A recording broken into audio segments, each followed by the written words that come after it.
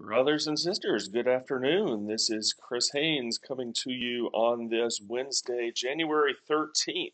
Hope that you are having a good hump day and that your week is going well.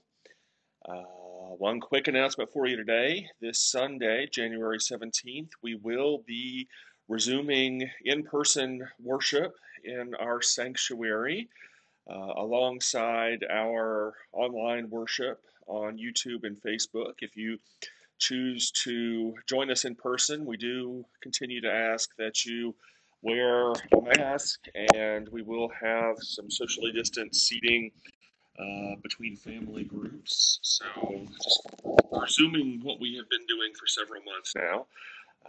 So just wanted to let you know about that and hope that you can make the best choice for yourself and your family.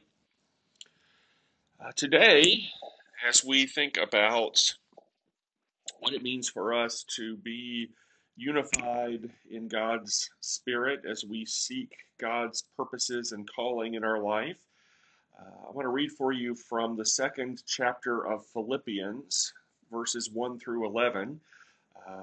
Well-known passage that reminds us what it means to be unified with each other and unified with the mind of Christ, so that we can accomplish what God sets forth for us. So listen for these verses from Philippians 2.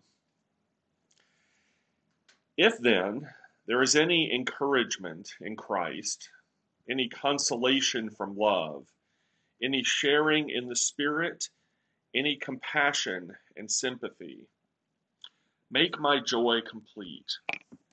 Be of the same mind, having the same love, being in full accord and of one mind. Do nothing from selfish ambition or conceit, but in humility regard others as better than yourselves. Let each of you look not to your own interests, but to the interests of others.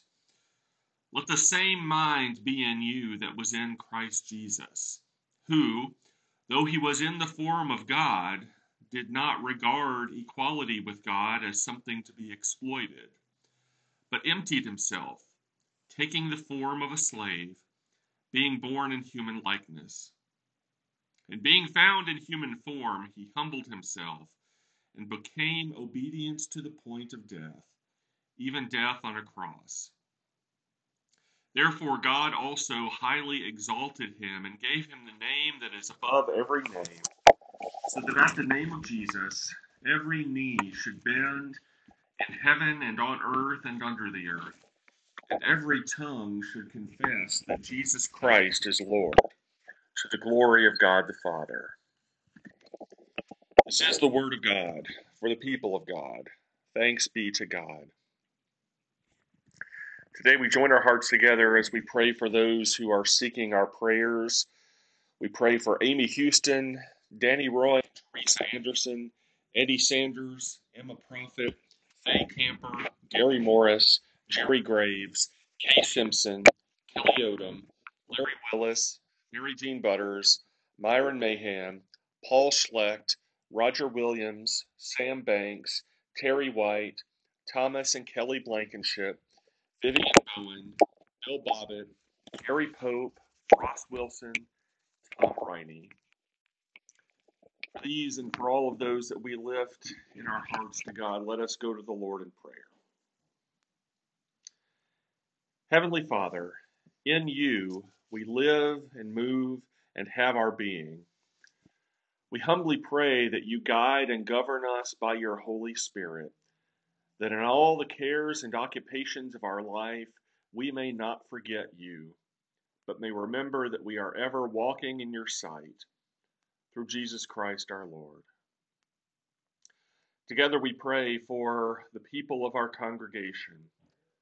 Lord, in your mercy, hear our prayer. For those who suffer and those in trouble, Lord, in your mercy, hear our prayer. For those who work for peace and justice in our world, Lord, in your mercy, hear our prayer. For all workers as they go about their tasks, Lord, in your mercy, hear our prayer.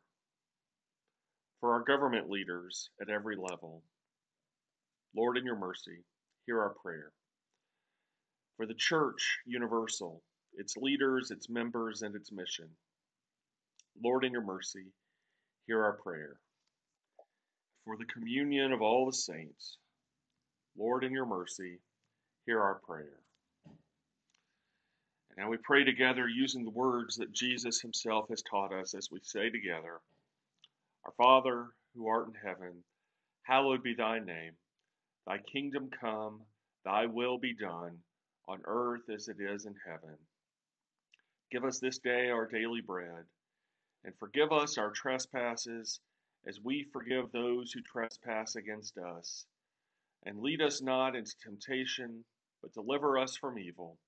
For thine is the kingdom, and the power, and the glory forever. Amen. God bless you today. Hope you have a wonderful rest of the day. Look forward to praying with you tomorrow.